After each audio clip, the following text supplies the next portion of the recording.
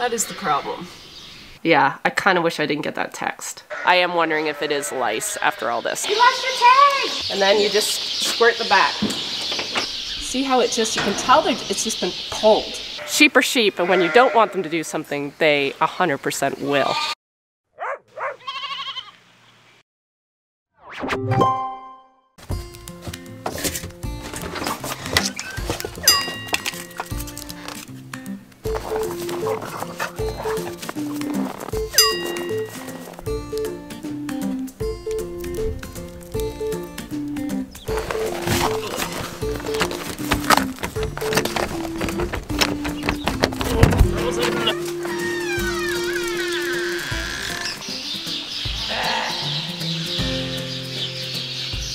Good morning, you guys. It is cold outside.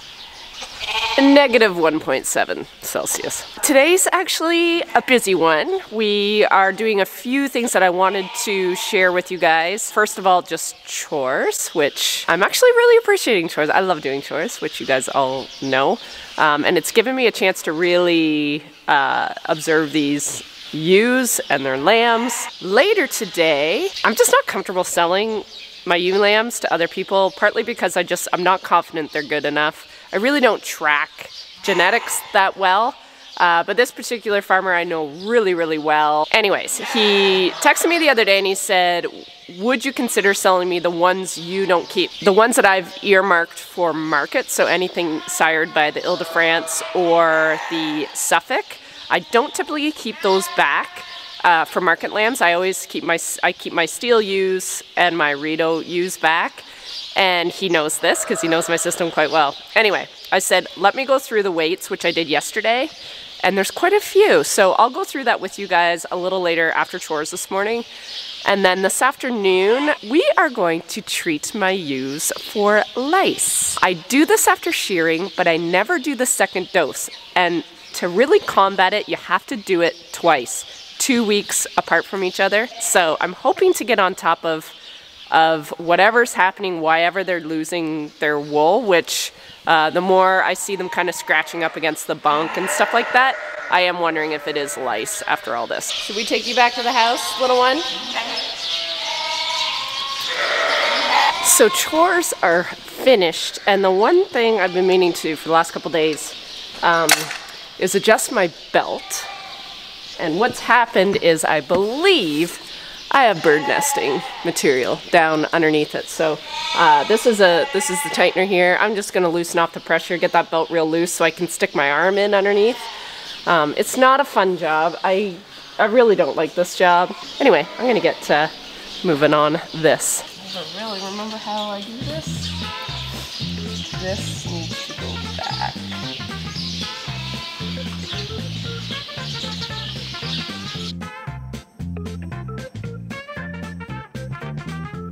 Oh, I know what I have to do. I have to loosen those off. Right.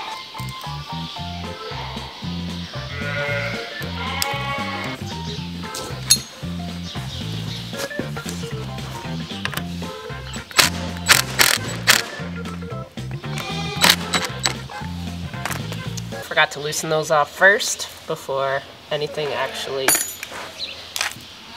comes loose. So now we should be cooking with gas. I find the looser I make this belt, the way easier it is to get my arm in here because it's kind of a brute. Okay, I'll take the other side off. Okay, so I've got it right. I've got the tension right off now. This is moved as far forward as it can. So I should easily be able to get all that crud out of there. But that is the problem.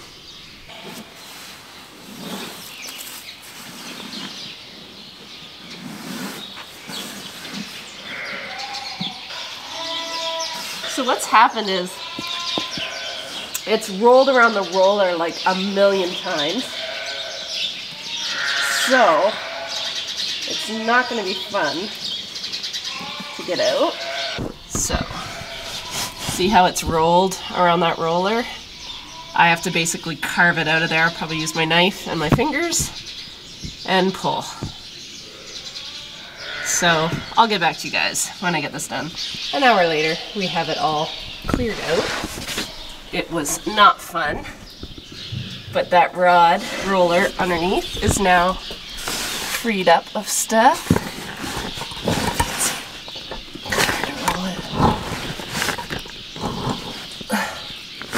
So I think I will clean up all this mess and tighten everything up.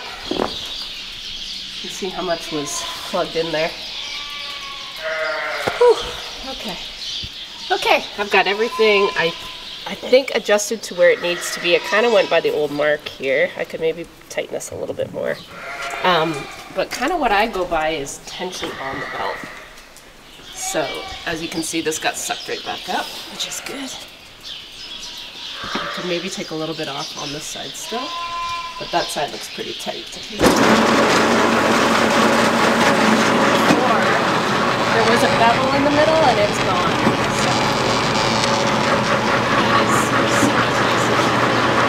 So thought while I was here, I better grease it. It has been greased in, I don't even know the last time.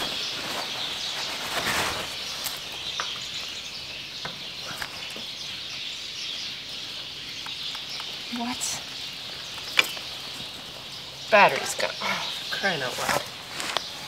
I didn't put a battery in it. Okay, let's try this with some power.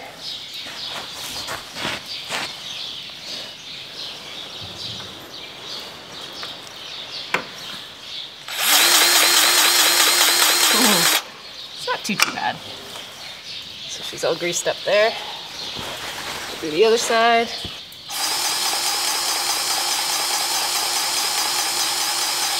I don't even know the last time that this thing's been done, so I'm just gonna go around and find grease fittings just to make sure this is all good. I need a pail.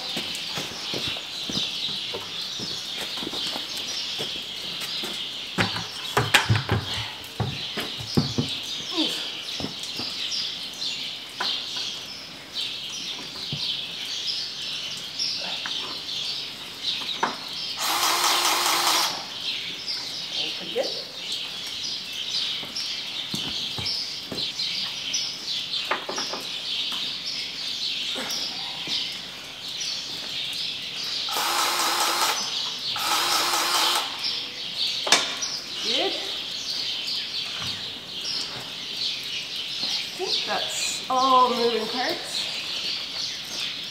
Sweet. Okay, one job done. My window is southern facing and I'm dying of heat, but I'm not going to be here long and I don't want to take off all my gear and put it all back on, so bear with me. Oh, this camera. I'm not showing the computer screen because I've been trying and it's between the light and how slow this is, it's a little bit ridiculous. Okay, so what I'm looking for is anything sired, Ile-de-France, and Suffolk for ewe lambs that that I have. My friend is interested in buying.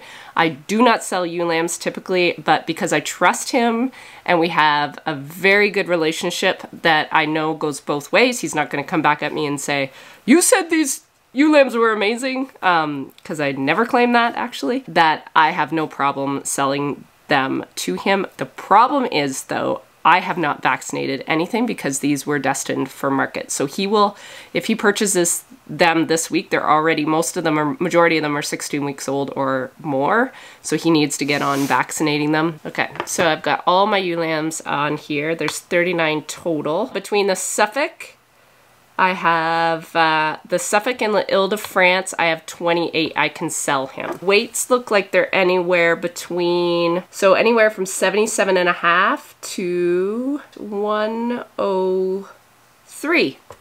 So 77.5 to 103, so his average weight will be decent. So I have no problem selling these to him. The problem is I told him, I had a pretty heart-to-heart text with him, and I said, I have a real issue selling ewe lambs to fellow producers when the prices are so good at the market.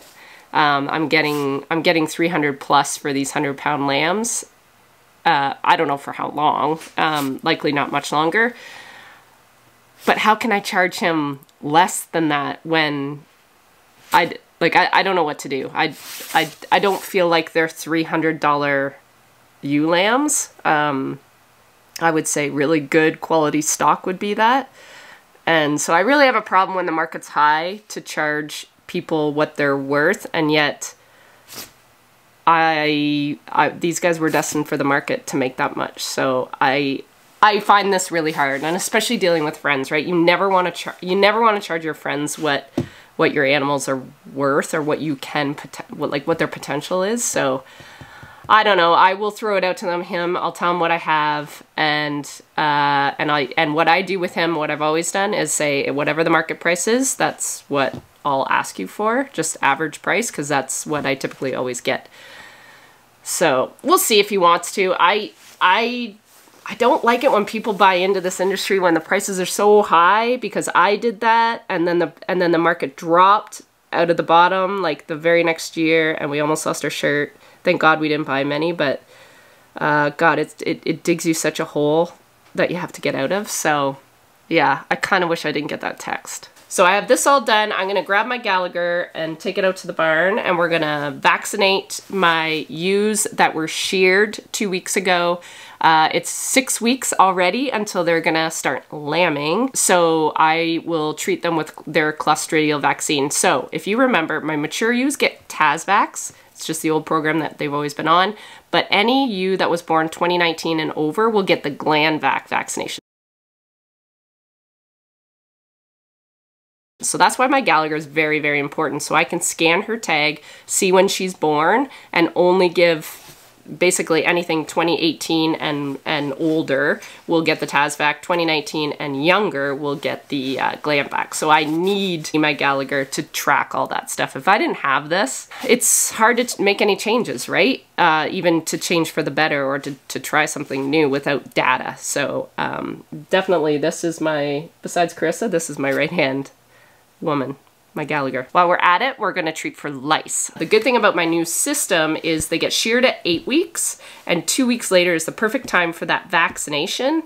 But it also is 2 weeks after I've given them a lice treatment, and that lice treatment needs to be done like right at shearing, and then 2 weeks later to break that cycle, because I think the larva or whatever they lay their eggs in that time. So you gotta catch them again before they hatch, maybe, or maybe they just hatched. Anyways, it's very important to do it 2 weeks and not a day before, is what I've been told. So we're gonna stay with that protocol. I have been guilty of not doing that second dosage, because usually with my old system, they were already gone and moved to the other side of the barn, never to be kind of seen again until they start lambing.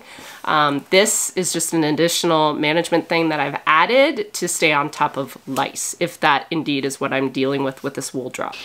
Okay, what I'm doing is I'm just gonna take off my hoof trimmer and put my sorting gate back on, and then we're good to go. We'll get everything all set up, rearrange some pens, and bring the ladies up for their vaccine.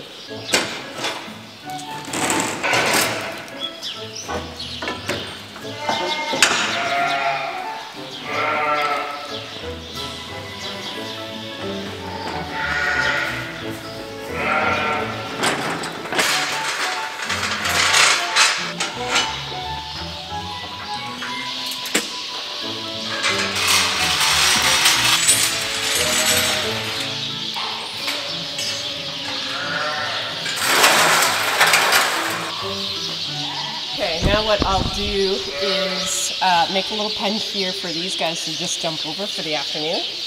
And then the pen I want is just behind them. So I'll move them up. When they're done, I'll put them back in and put these girls and boys back where they belong.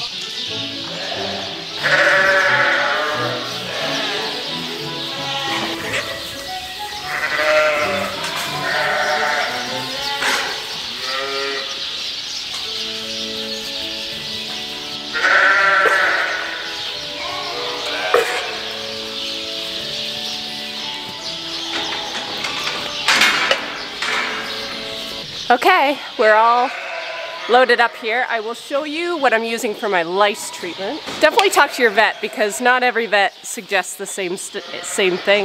You have to make sure you have the right dosage as well. So here's mine, and it's just Lice X liquid. All I'm doing here is I'll just do a squirt down their back. I'm gonna do it after I vaccinate though, because this stuff's pretty greasy. So I'll come through with my TASVax or my GlandVac.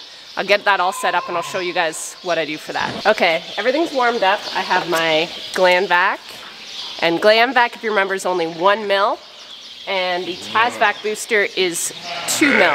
Now these are, for these guys, it's for Clostridial protection to go through the U and into their milk so the babies are immunized for those first really critical few weeks. So that should give them enough protection. My vet likes to get it into them 4 to 6 weeks before they give birth. So that's what we're gonna do right now. I will take out my camera and do more of a close-up on how I changed my session on my Gallagher and just how I'm gonna keep track. Okay, we're gonna create a new session. And this is group 3, so I'm going to put group 3 vaccinate. And it's got the date, February 3rd, okay. And then as I scan them, what I'm looking for, I'll scan one quick here. So I'm gonna turn on the Bluetooth.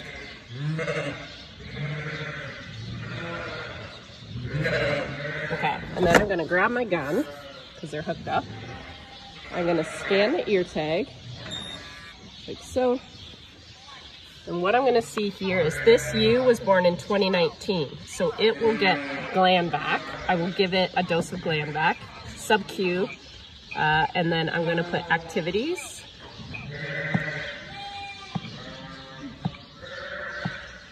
Gland vac. And then that is in under all its information. Okay, so what I'm probably gonna do first is go through with my scanner and mark which ones get gland vac with just a different color paint maybe, and that maybe orange. I'll do orange for gland vac. And then I'll just put it on the dot they've already got on it, and then that'll just speed up the process because I can just see with my eyes, so then I don't have to look at this, switch guns. I can just go through, do the gland vac ones, go through, do the TAS vac ones, and then we're done. And then go through at the end and do the lice treatment. No tag, you lost your tag! 2018 is the white management tag, so I know this is not the right one.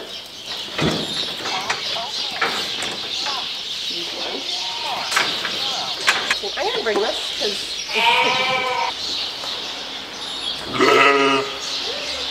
okay, so I'm gonna go through first and do all the gland vac, and then I'll come back and do the TAS vac. So there's more gland vac in this group than TAS vac, so it's all good. The TAS vac next. So now I'm going to show you how I do the lice treatment. So let's get up a little closer here. So it does come with an applicator, and it's got its own measurement here. And I hate this thing. I hate this dispenser, to be honest. I hope it's not frozen. Because there's a little hole for air.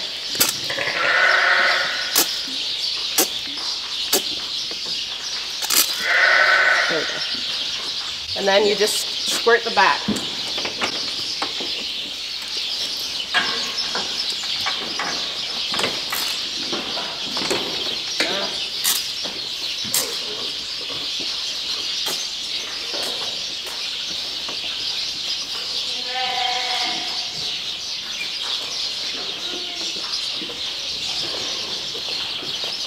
Just like so.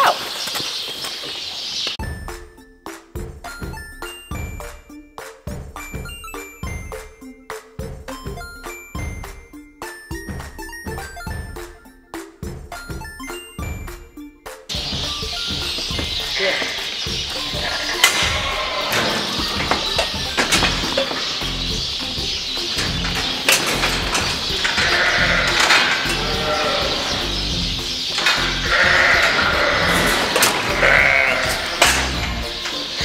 Okay, we just finished this group. This is the last group of 7 just in here, and I just completed them. I wanted to show you what it looks like when this wool gets picked off, whether they're scratching it off, or what I have seen is other ewes actually picking it off each other.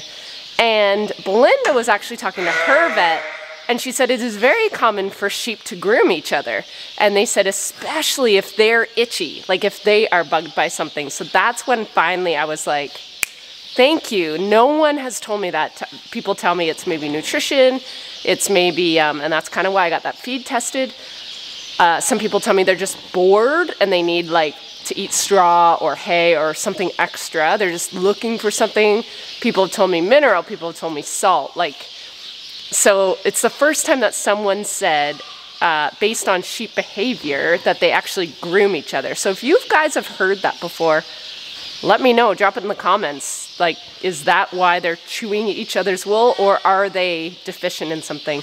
Regardless, I'm treating them for lice the proper way. It's probably the first time I have actually done the second dose. Hopefully this is the turning of the tide and me doing it properly from now on, and hopefully I'll see a decrease in this wool pulling or picking or chewing or whatever it is. But I'll show you kind of the damage it does. See how it just, you can tell that it's just been pulled. Because if it was scratched, it'd kind of all be bare. I don't really have one in here. There are a few that, like Ruby was kind of all bare on her top. So she had a patch missing like that. And that makes sense because she's always scratching herself. So this, you can see, like it just looks like chew marks. So it's another sheep literally pulling the wool off her back. So I'm hoping I'm not hoping it's lice, but I'm hoping this will help.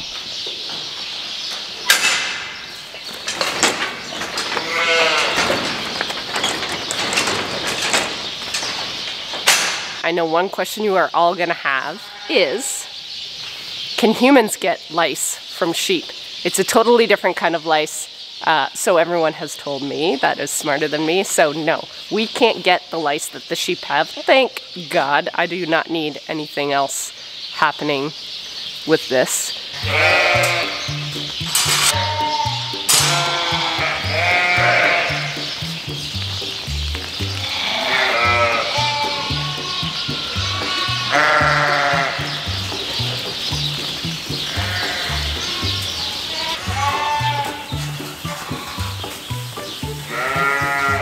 I thought while I was bedding, I would talk to you guys a little bit about that group that we just treated today. So that is the last real big management thing I have to do with that group before they have their babies scheduled for March break. A few of you have a very good memory, and you remembered that with this group, I had some rams break out about 2 weeks or a week before I wanted to breed them. But potentially, we could have lambs as early as the last week of February. I'm not ready for that, and our weather is not looking conducive for lambs. That's why I always try to plan it like March break. I learned the hard way 2 years ago that the end of February can be either very nice or it can be very, very, very not nice and way too cold in this barn. So fingers crossed, they will not start lambing till March break, but sheep are sheep, and when you don't want them to do something, they 100% will.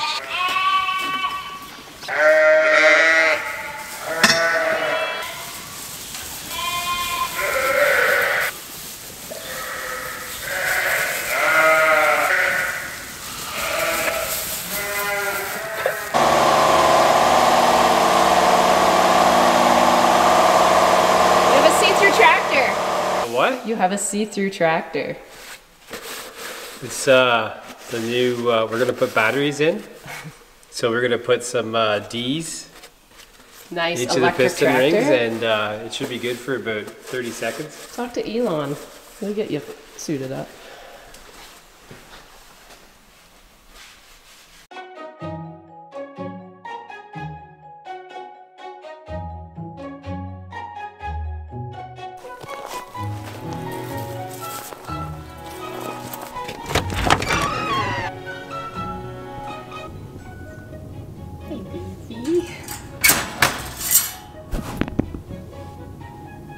We'll go aside. We'll go aside.